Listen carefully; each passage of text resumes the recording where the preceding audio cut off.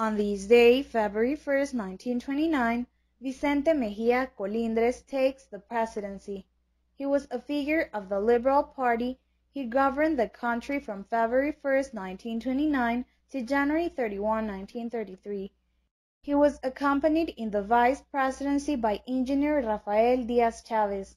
At the beginning of his administration, there was public tranquility and an attempt at economic recovery, but then the consequences of the global economic depression and the specter of social unrest and civil war resumed.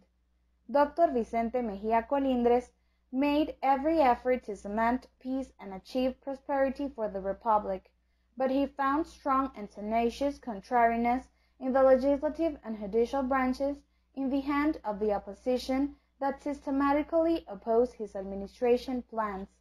He was a weak man, but of an acrisolated honesty.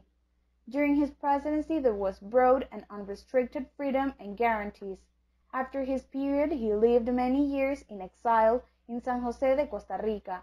He died on August 24, 1966. His remains are in Tegucigalpa, surrounded by the consideration, respect, and appreciation of Hondurans in general. This was a day in the history of Honduras.